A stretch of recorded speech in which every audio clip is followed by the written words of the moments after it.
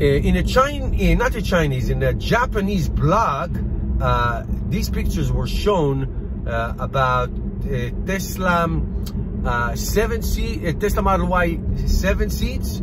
The back two seats, they look extraordinarily tight.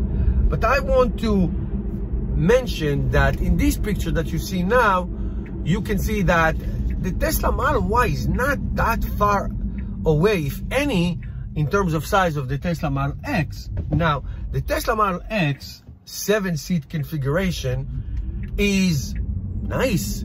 Now, I have to tell you, any car with 7 seats is, you don't want to sit in the last row. That's not comfortable.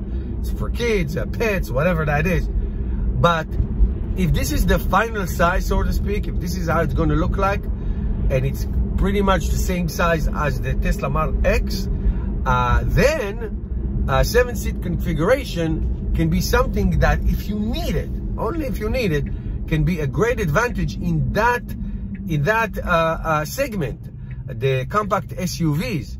The compact SUVs, most of them, like the RAV4, which is probably the most sold in that segment in America, does not offer 7 seats. Does not.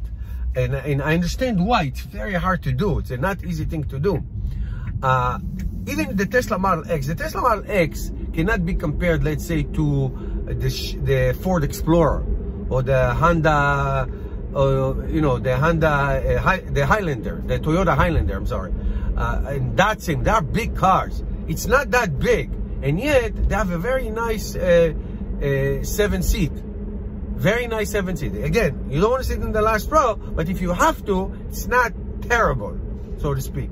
So if the Model Y will be like that, then they will have such an amazing advantage of over the other cars in that segment, in the small SUV, the RAV4 SUV, or the Honda CR-V SUV. Those are so incredibly popular.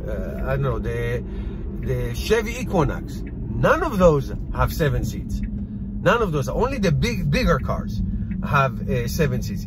If they can manage that, that'd be good. It's a $3,000. As of now, it's a $3,000 option, but it is incredibly advantageous if they figure it out. If they could figure it out and make it at least as good as the Tesla Model X, which it's possible to do.